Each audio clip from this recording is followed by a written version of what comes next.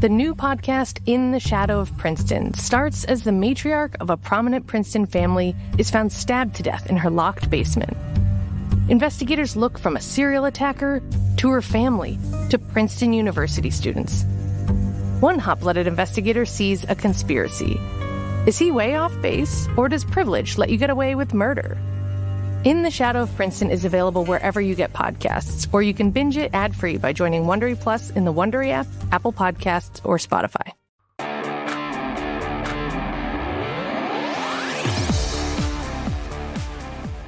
Hey, Eagles fans, this is Chris Franklin from NJ Advanced Media, and welcome to the No-Huddle Show podcast, the show where we discuss all things related to the Philadelphia Eagles. Before we begin, I want to remind you that you can read our content on NJ.com/Eagles, and be sure to bookmark that to get the latest Eagles news and analysis. Today, I'm once again joined by my No-Huddle Show co-hosts, Bob Brookover and Cayden Steele. Well, for the third week in a row, we're recording an episode after a win. This time, the Eagles going to Cincinnati and defeating the Bengals 37-17. Now they get ready to face their former head coach Sunday afternoon when the Jacksonville Jaguars come to town.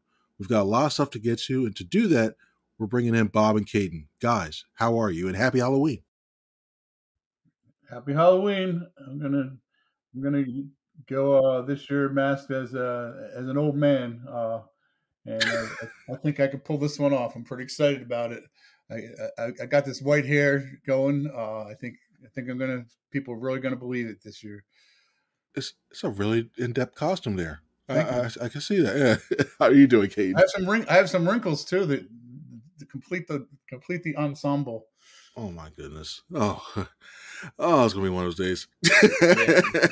How you doing, Kate? Doing good.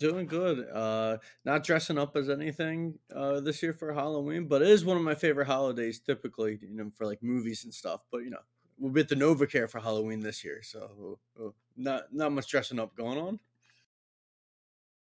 Well, the Eagles are dressing up as a 6-2 team right now. It's a pretty dominant win. It looked like that, especially in the second half against the Bengals there. And let's get right into it. We're going to our opening drive question. We're going to go away from the game. We're not going to talk as much of the game right away. We're not going to go into preview. We're going to go about, trade deadline, another holiday coming up, Election Day. And Election Day happens to be the same day as the trade deadline, November 5th. And with it coming up on Tuesday, Bob, I'll start with you, then I'll go to Cayden. Will the Eagles be buyers and get a deal done before the deadline? And if so, what position will they address?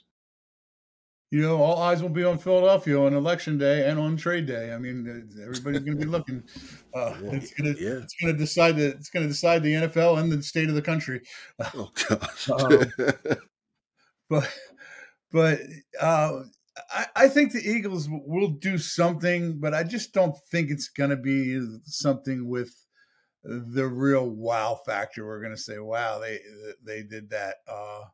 Last year they got Kevin Byard, who, by the way, is having an excellent season. Right now he wasn't able to help the Eagles stop the collapse last year. But I do think they're going to do something along those kinds of lines. I'd love to see him still go get an edge rusher. I wrote about it last week. Even though they've recorded some sacks, the edge they've all played better on the edge. As I also wrote in that story, that Josh Sweat has played very well this year, but better than he gets credit for. Bryce Huff kind of hasn't lived up to expectations, but been playing better. Brandon Graham's playing well beneath his age, still playing well. Nolan Smith has come on. Jalen Hunt's still a wild card. That's why I think you have room for a guy. The guy I would love to see is a Chase Young. I wanted him to get him last year. He ended up in San Francisco and helping the 49ers get to the Super Bowl and had a good Super Bowl. But I do think they're going to do something. I don't think they need to really do anything splashy. Their secondary is pretty solid right now. Their linebackers are playing their best football of the year. They've proven to have depth along the offensive line. If you can add a depth piece, I think you always do, if you can at the right price. But I just don't see Howie Roseman spending big to do something right now. Something really splashy. I guess that would consist of like a Cooper Cup. I mean, you can say Jahan Dotson hasn't worked as the receiver they brought in because he hasn't contributed a whole lot receiving wise. But I mean, part of that is just, he's surrounded by weapons who are, he becomes the third, fourth choice. Even with Dallas Goedert going out, Grant Calcaterra has been the choice above him to go to for Jalen Hurts, but besides them, then you also got Barkley. Gainwell's a choice ahead of him. When he's on the field, and then obviously you got AJ and Devontae. So I just think we're going to see something, but it's not going to be something really, really splashy. The point I was going to make, a splashy would be Cooper Cup, but I don't see anything like that happening. Nice. Okay, Kate, what do you think? Are they going to make a move at the deadline? If so, who? Yeah, I do think there's a decent chance, compared to past years where they got fired and the Robert Quinns of the worlds, where they actually don't make a move this year. And which for a Howie Roseman, a guy who's aggressive, maybe that would be surprising to a certain degree. But I think there's a decent chance they stand pat. But if they don't stand pat, which I think there is still some chance they make a move, it would probably be for an edge rusher. Like Bob mentioned, you look at the roster. You talk about this team and the way they've been playing recently with 3 straight wins, that they're in the thick of things in the NFC. But when it comes to the playoffs, I think the biggest concern for this team down late in the year, if they're in the position, when you look at teams like Detroit and other teams in the NFC, is are they going to be able to apply pass rush on those teams in the playoffs? And right now, look, we've seen some stuff from Nolan Smith. I think it's fair to say at this point that Bryce Huff's been a pretty big disappointment. Josh Sweat is okay. Like they just don't have the legit number one pass rusher, and I don't think you will get that at the deadline, but you might be able to add a veteran. Maybe you call Carolina for Jadeveon Clowney. Look, I don't know how that would go over in the city after what happened with the whole Carson Wentz thing back in the playoffs in 2019. I don't know about that from that perspective, but Jadeveon Clowney is still a pretty productive player in terms of getting pressures, and he's 31, and he will have another year on his contract after this year, so that maybe you won't want to take that on. But a guy like Clowney, I know Zadarius Smith's name's thrown out there, but I'm not sure if, they'll go get him. His price tag might be a little too rich. Chase Young's another guy that Bob mentioned. So I think pass rush is the most likely option. In terms of need and what they need going forward in the playoffs. I think wide receiver, Bob mentioned, is a point. Because look, I don't think they'll do it because they already gave up a 3rd-round pick for Jahan Dotson. But Jahan Dotson, it's been 2 months, and I know he's still probably learning the offense, and he wasn't there for training camp, but he's been a pretty big disappointment so far as well. So those 2 moves, Bryce Huff and Jahan Dotson, haven't really worked, and those are the 2 needs where you could, see them argue that they need another pass rusher and a 3rd wide receiver. So maybe those 2 positions, but I'm leaning a veteran edge rusher if they add anything. For me, I think this might be one of the. It might be a quiet one where we're looking at 4 p.m. and it's like, oh, okay, yeah, nothing really happened. It's weird because I think if they do make a move, it might be something like they did back a few years ago when they acquired Jannard Avery, and it's a guy's like everyone's like, huh? A guy just like who's a rotational situational pass rusher that you could throw in with these guys. And I know that might hinder the development of Jalen Hunt if you do that. But at the same time, I think we all expected him to have a developmental year. So I think if that anything, I think that would be used a little bit. But also you got to look at the fact that this team doesn't have that. They gave up already, as you mentioned, getting the 3rd-round draft pick. And they don't really have, especially with the salaries of A.J. Brown, Devontae Smith, Jalen Hurts, guys like that, their salary is going to increase again with that cap. I know Howie's been able to maneuver stuff and get more space. Those draft picks will become more and more valuable in terms of getting cheap, I hate to say it like this, but cheap labor into this team and to be able to help them out, and it helps this team continue to be young at the same time. So I look at that and I'm thinking like, you know what? Yeah, I think you just run with what you have. And you see that. I definitely think he was calling. I think he's been calling around. He's all that as well too. One of the reasons I like Chase Young is because he's a rental, because he's a 1-year deal. So I think we're looking more at rentals here than anything with beyond this year. Oh yeah, definitely, yeah. And they got I think it's like $10.1 million in the cap. I wonder how much you roll over too. in terms of giving them a buffer, so to help out with those salaries next year too. But Right, Chris, you were around for this, so I'll just ask you this: how much did you think Sue and Linville Joseph added to the Eagles during that Super Bowl year? They were pretty significant players, weren't they? I mean, I wasn't watching on a daily basis like you were, so I don't really remember, but it seemed like they were pretty good. And they weren't trade; they were guys that were signed. They were free agents, so it's a little different. But they were guys that were added in the middle of the season. How much did you think they added to this whole thing? well, they were huge because I remember after that Houston Texans game where the Texans ran roughshod at that run defense. That was the big Achilles heel through that time. They really needed somebody to help stop the run. They were able to do that. I think Linval Joseph, I think he had a little bit more of a bigger impact than Sue did. Sue did well in terms of his pass rush and everything else, but that was the biggest bugaboo against this team was they couldn't stop the run. So those late season additions, yeah. I'm trying to think like, all right, who's and you brought up a good point. Like you're looking around like the almost like baseball with the like the Roger Clemens used to do, like who used to come halfway through the season and who's available is like, yeah, I'm willing to play.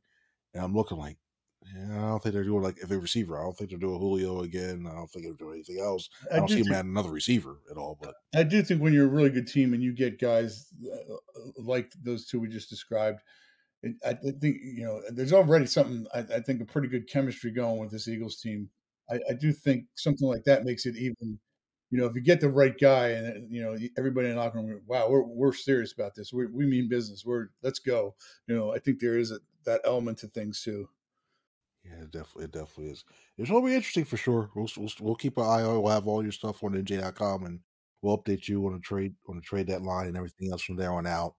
Now, getting back to the field as well too is not much you can really you can't really pick apart what happened this last game against the Bengals and especially offensively. They really it was good to see the explosive plays return still in the passing game. You saw them in the run game for sure with Saquon Barkley ripping off a few runs. They even had a 7-minute, 37-second drive in the fourth quarter that salted that showed all those pieces of what the offense can do when it's running on all cylinders and just wearing teams down, defenses down.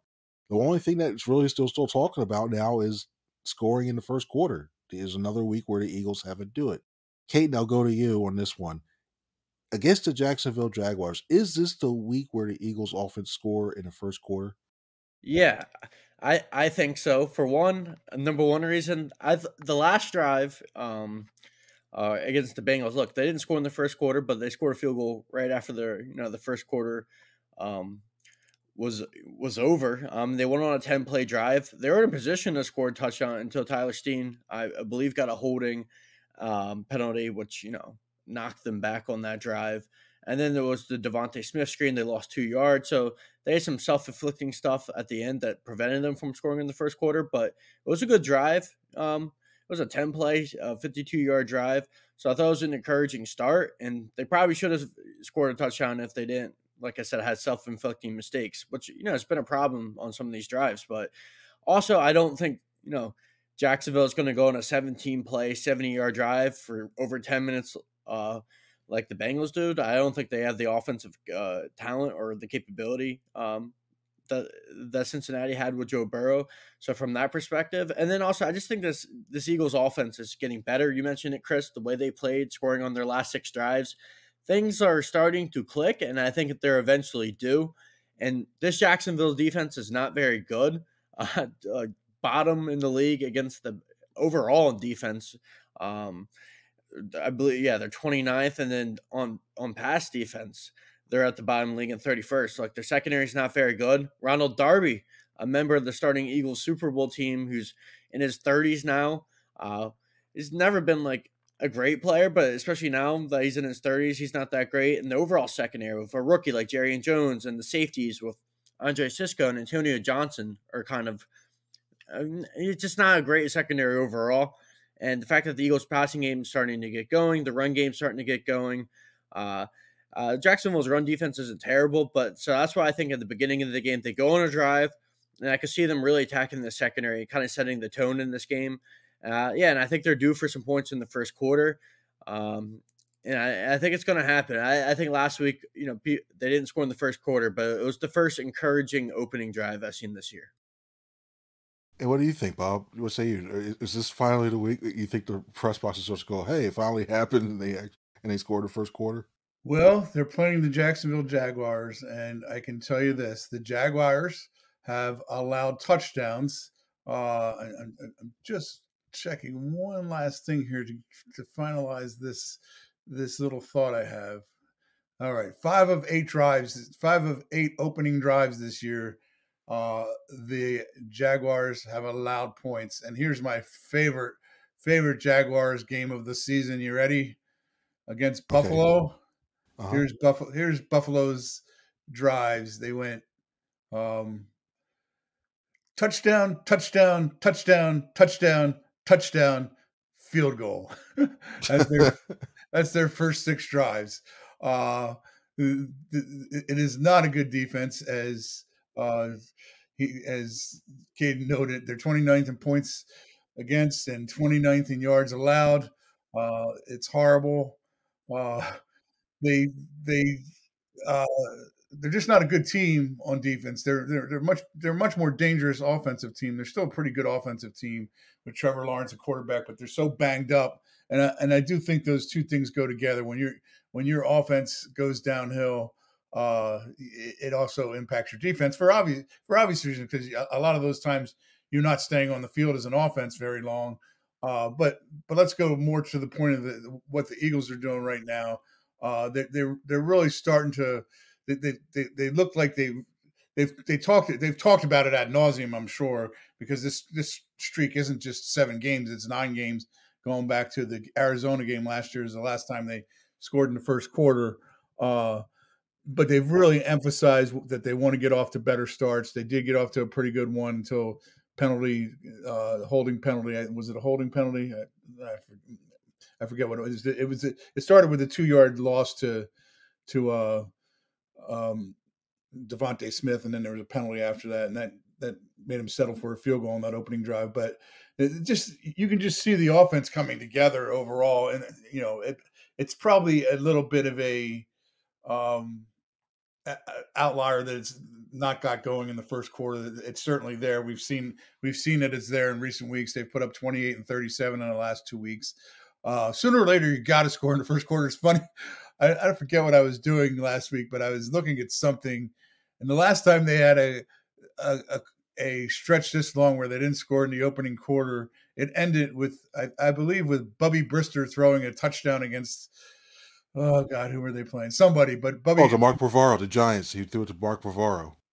To Mark Bavaro for okay, and that ended as the last time they had a streak like this long. And I hadn't thought much about Bubby Brister in a long time. So I think Jalen Hurts is better than Bubby Brister, no matter what the fans say. And that's a joke. So send your emails to Chris Franklin. It's C Franklin at NJ.com. Nah, I'm good. I'm getting enough of those right now, especially after one story I had to write. So nah, I'm good right now. Send to the ether. I don't know where, but nah, I'm good. But to answer your question, yes, I can see the Eagles scoring in the first quarter this week. They're back home. They haven't had a good home performance this year. Their first home game, although the first home game they did go on a drive that they should have scored in the first quarter, and they at least kicked a field goal. But they ended up turning it over in downs against the Falcons, and that disastrous loss. They haven't really had a really good game at home. They beat the Browns, but not to the satisfaction of the 60,000 something people in the stands. I think we see the Eagles play a really, really good game this weekend and score in the first quarter. Very, very nice. And it's time to run to the run past options section of the show. If it's first time listening, thank you for coming on. But what I'm going to do is I'm going to read a statement, and if Bob and Cayden agree with it, they'll run with it and explain why. If they disagree with it, they'll pass it, and they'll give a reason why. This week is going to be completely about Sunday's game against the Jaguars, a team we're likely here will be mathematically eliminated pretty early in the season, especially with a 2-6 record in the AFC South of all divisions. So here we go. Bob, I'm going to give you start one here. The Jacksonville Jaguars game is a trap game because the injuries to the receiving core and the Dallas Cowboys coming up on the schedule next. Yeah, I'm gonna pass on that because again, I pointed out earlier, the Jags are really banged up right now. They just lost one of their best receivers, Christian Kirk, to I think he broke his collarbone. They're banged up front, and they're just not very good. I give them credit; they played the Packers really tough last week. They were at home for that game, and the week, they've played two pretty good games in a row actually, because the week before they went down 16-0 early to the Patriots, and then they scored, I think, the last 32 points of that game. That was over in England. So I just don't think that the Jags are good enough to hang with the Eagles. I think the Eagles are feeling good right now. I don't think this is the type of team either that gets caught looking ahead a whole lot. The one thing that does come in mind, I guess, is the last. Doug Peters is going to want to come in here. There's a statue of him in front of the stadium. It's got to be a pretty cool feeling to come in as a road team and, hey guys, see, I'm a pretty good coach. Philly, even though it was the quarterback that called the play, but I'm a pretty good coach. I won a Super Bowl, so that's got to be a pretty good feeling for Doug Peterson. But I just don't think he has. I don't think he has the weapons to hang with the Eagles this week. The one thing I do go back is that game 2 years ago when the Eagles did went to the Super Bowl. And the Jags did come in and play them tough. I think it was 29-21 was the final. They played them tough that day, but I don't think they have the horses this time to hang with the Eagles. What do you think, Cayden? Are you running or passing with that? Yeah, I'm gonna pass on that as well. I think maybe it's a different story if I knew Brian Thomas and Gabe Davis were gonna play. Like Christian Kirk's already out for the year, but they had those two wide receivers. At least they have some shot because Jacksonville's offense hasn't been very good this year, but they still have some weapons. Tank Bigsby, is a capable runner. But yeah, this is a tough matchup for Jacksonville. Surprisingly, they're one of the worst teams in football this year with a 2-6 record, third in the AFC South. Coming into the year, I thought they'd be a better team. Honestly, they've been one of the league's biggest disappointments, and Doug Peterson is probably on the hot seat. So maybe from that degree, where this is a game where at this stage of the season, Doug's fighting for his job, so maybe they come in hungry and that gives them an edge. But they just don't have the firepower on offense or defense to keep up with Philly. Now, and every game is it's considered a trap game, or anyone can win, but Jacksonville's going to have a tough time. The Eagles defense is playing better. And with the weapons that they only have, which, to be honest, at this point in the passing game, if both of those guys out, is Evan Ingram and a bunch of guys that probably people have never heard of, like Parker Washington and guys like that, the Eagles defense should be able to shut them down. And like we talked about already, I think the Eagles offense is going to have a big day against this porous Jacksonville defense. So, yeah, no shot for Jacksonville. I mean, I probably shouldn't say that, but I think there's no shot, really. I think the only thing they need to really worry about is if they let the Jaguars hang around for at least till halftime. If they struggle or have any type of issues at halftime, I think that's a team that can rally around everything, especially with everything going on with them. They'll take whatever little piece they can get to try to galvanize them, and Doug will try to do that. That's the only thing I can see happening. But I'm with you. I agree with you guys on that. Trayvon Walker would be a little bit of a worry, I guess, because he's really playing like a first round draft pick. But it's another big challenge for Fred Johnson this week. So yeah, there's a lot going on there. And then next, Kate, I'll start with you on this one: running or passing. Tight end Evan Ingram will have either 7 catches, 100 receiving yards, or both.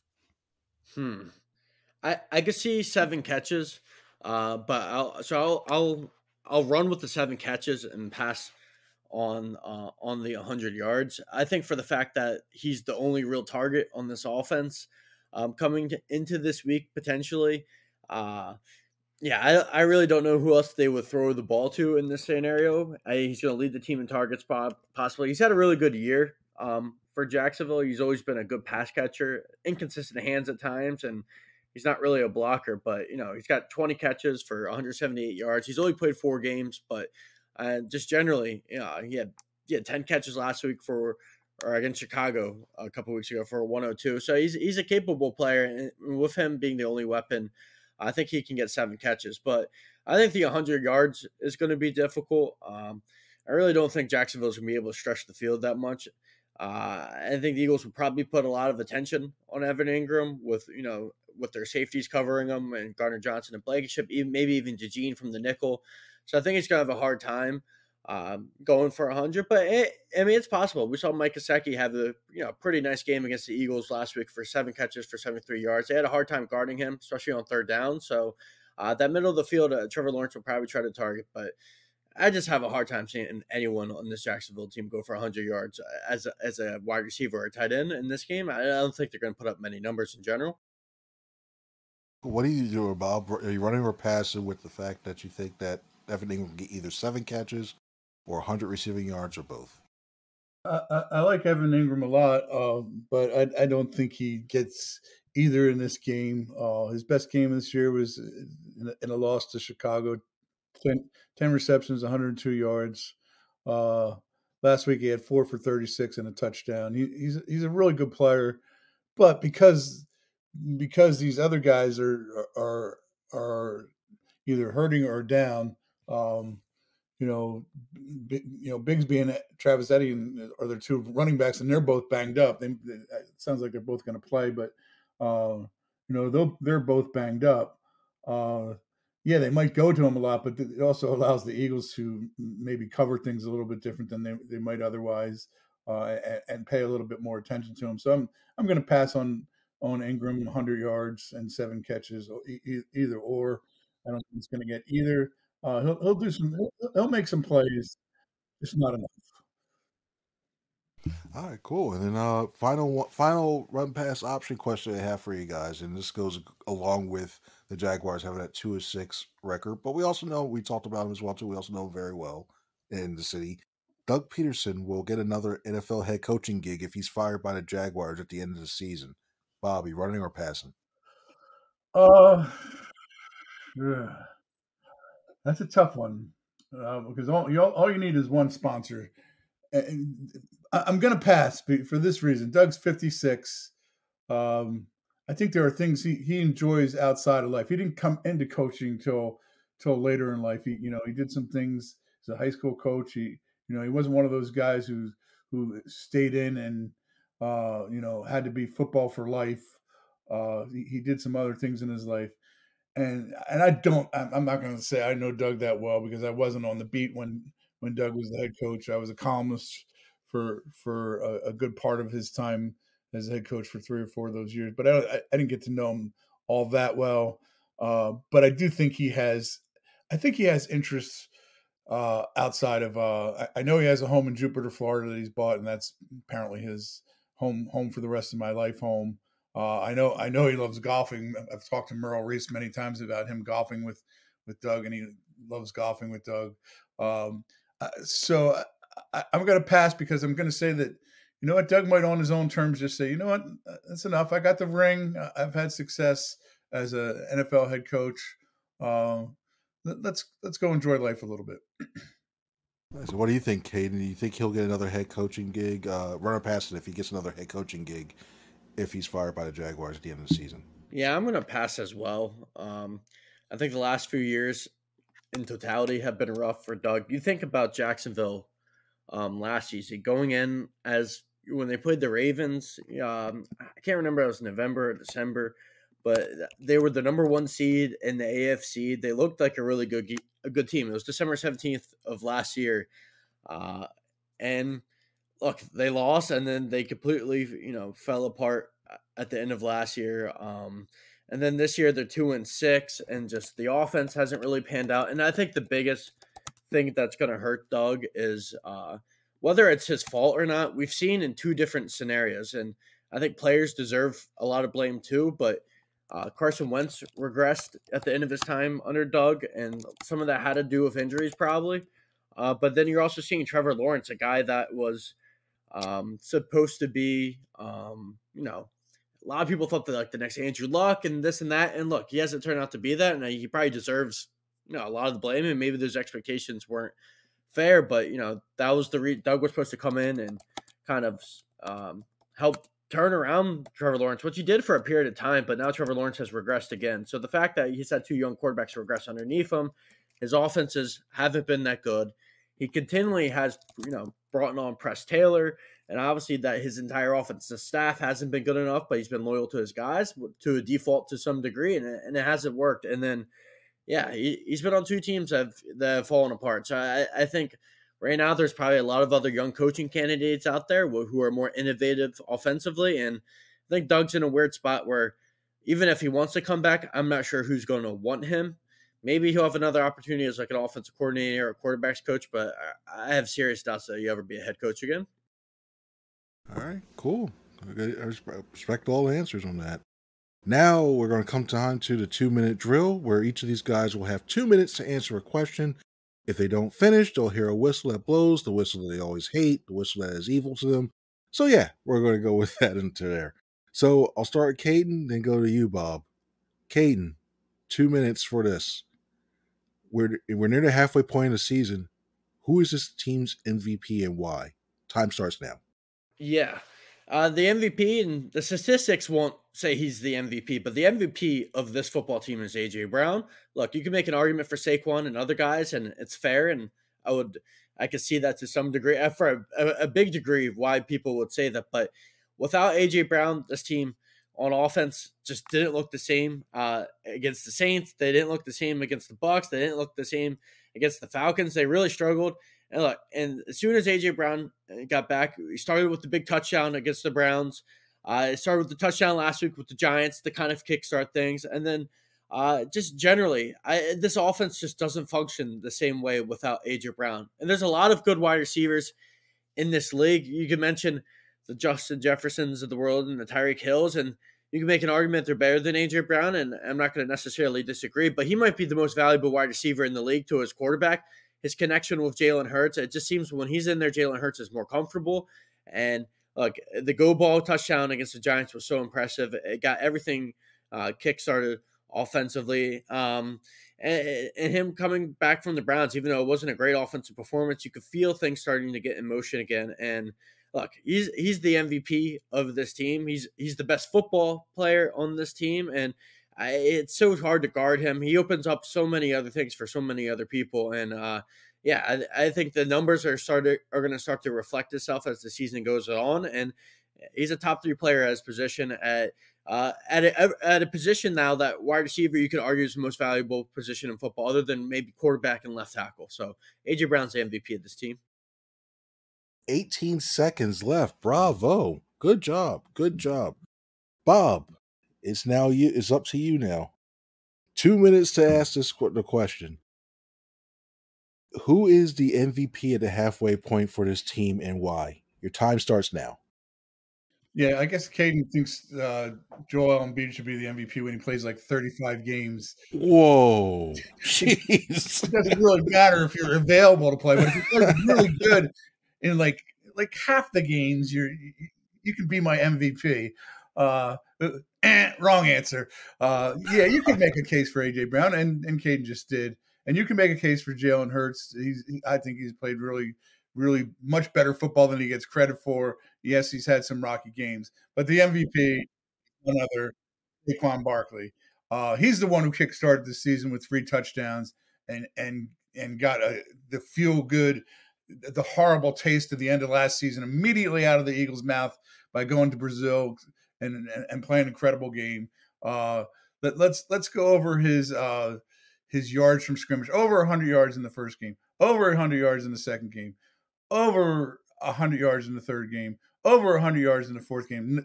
Or not. The only one he didn't have over 100 yards was at Tampa Bay. No, he did not. Wait. Even in Tampa Bay, he had over 100 yards. The only one he didn't was the Cleveland game. I'm sorry. That's the only game he didn't have over 100 yards. He beat the Giants, just hoping his return there. An incredible performance, 176 yards, second highest game of his career.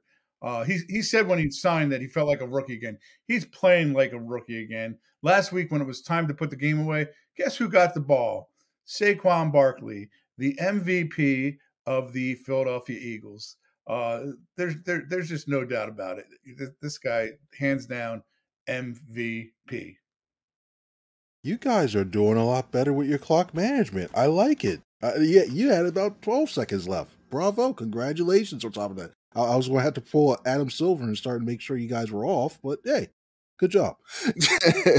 All right, here we go, guys. We're going to our final segment of the day where, it's Halloween, and I figured, you know what? Let's do something that's Halloween themed, but based around the Eagles, the team that we cover. So I'm going to start with you, Bob, and then go to Cayden. Bob, in the spirit of Halloween, we're focusing on the overtime question related to the Eagles. If you had to describe a current Eagles season as a type of candy given out, this current Eagles season as a type of candy that's been given out during trick or treating, what would it be and why? Oh, I'm going to just go with some recent, their most recent play, which is coming off their best game of the season in Cincinnati. Let's describe them as a Reese's peanut butter cup, because the peanut butter and the chocolate just went together perfectly on Sunday, where the offense did exactly what you wanted them to do, and the defense did exactly what you want them to do. Complementary football, they call it, and nothing's more complimentary than a Reese's chocolate and peanut butter cup. It's the best candy there is, and it's the Eagles are coming off their best game. It hasn't been that way all along, but you know what? At 5-2, and if the Eagles get to 6-2 this week, if you go back and look at the schedule at the start of the season, and you made your predictions, they might not have got to 6-2 the way you wanted them to, but it looks like they're going to get there. And I don't think anybody would complain about 6-2 when we looked at the start of the season as their start. They'd be perfectly happy with that. So let's go with the Reese's peanut butter cup. Good. That's a good comparison. I like that. Cayden, what if you had to describe this current Eagles season as a candy given out during trick or treat, what would it be and why? Yeah. I think the one is it's not necessarily the best candy in the world, but Starburst. I know there's a thing where people, when you freeze Starburst over time, they can last longer and it tastes better later after you eat them, after you store it for a long time. And I think I'm saying Starburst because I think this Eagles team had a rough start to the season, 2-2. Things looked ugly after 4 weeks, and maybe people are overreacting a little bit, but now we're starting to see them get better week by week offensively. They gotten all their firepower back. Kellen Moore is starting to add some new wrinkles to this offense, and is starting to get better.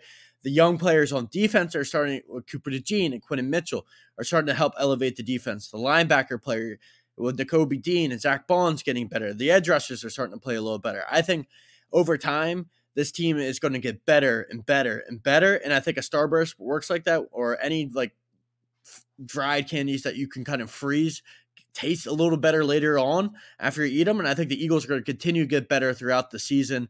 And it might have not been as good at first, but it's going to get better over time. So I'll say a Starburst for the Eagles. That's a good comparison. I like that as well too. I want to go with Sour Patch Kids. First they're sour, then they're sweet. As we look at the beginning of the season, it was, like you mentioned, it was really rough to watch this year. Just wondering, how does this team not get the most out of these players that you had on the roster? And then all of a sudden, you're seeing what happens now when everything starts to gel together, and you see these start to get comfortable with the system. So that's why I'll go with them. I'll go with that. And I think we'll end it there. And guys, I want to thank you guys, Cayden, Bob. I want to thank you guys very much for being on. I'll have a thing. We'll actually have a new segment that I'm going to add to the rundown next week. So I hope you guys tune in to listen to what it is. I think we'll have fun with it. And for Bob, before we do that, make sure to read all of our stuff, NJ.com/Eagles. We'll have coverage of this upcoming game against the Jaguars. We'll also have coverage, as we mentioned before, coverage coming up for the upcoming trade deadline as well, too. So for Bob and Cayden, I'm Chris. Everybody have a good one. See ya.